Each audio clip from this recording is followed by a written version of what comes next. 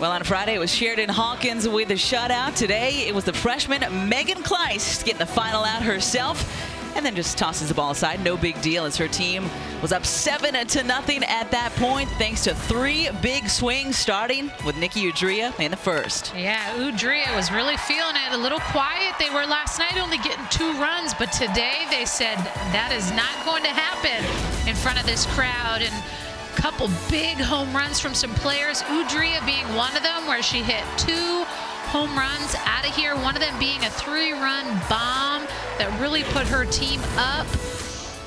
And then you have Decker coming up, 6-pitch at bat, did a great job turning on that pitch and laser beam that thing out of here.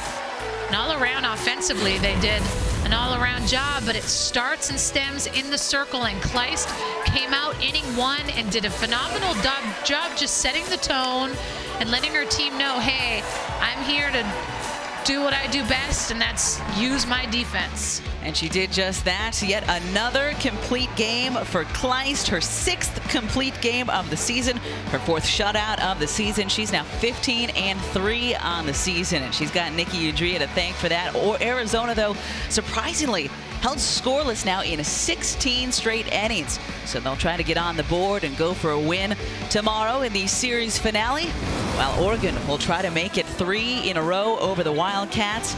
The Oregon Ducks, 5th in the country, have now won 10 straight ball games.